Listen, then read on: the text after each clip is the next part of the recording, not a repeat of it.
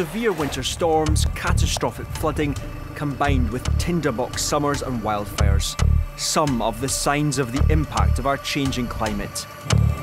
Emissions, scientists say, need to fall.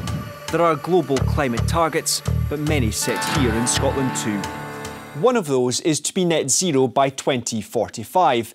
It means we need to reduce our greenhouse gas emissions, which are causing temperatures to rise, and then offset the emissions that we do produce by doing things like planting trees, which absorb carbon. When we reach that balance, we reach net zero.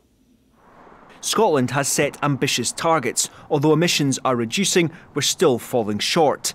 We failed to reach the 55% reduction from levels in the 90s that were set for 2019. We have quite tough targets. They're amongst the best. If you created a league table, we'd be near the top. But they're still not good enough. So everyone is supposed to be trying to keep the world below a temperature change of 1.5 degrees. And our targets are not good enough. So everyone needs to be improved. The way we travel will need to change too. The aim is to phase out new petrol and diesel cars in just 9 years' time. Hydrogen buses and trains will help reduce our emissions, as will more investment in electric charging points. The aim had been to generate the equivalent of 100% of our electricity from renewables by the end of last year.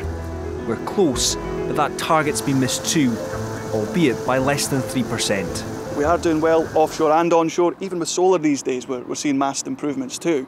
So it's a little bit disappointing that it feels like we kind of took our foot off the gas a little bit there. However, like we say, on a good day, we're still over 90% renewables. We can do better, and we can do better to bring the benefits of those back into the country and into communities as well while we're at it. How we heat our homes will also need to change.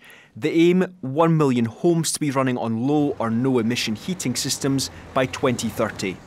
But the critical point will be to ensure that the poorest are not hardest hit. The glue that's going to make this happen is finance, climate finance, and having access to financial resources is absolutely vital in our journey to reaching a low-carbon economy. Globally, we are seeing the effects of climate change.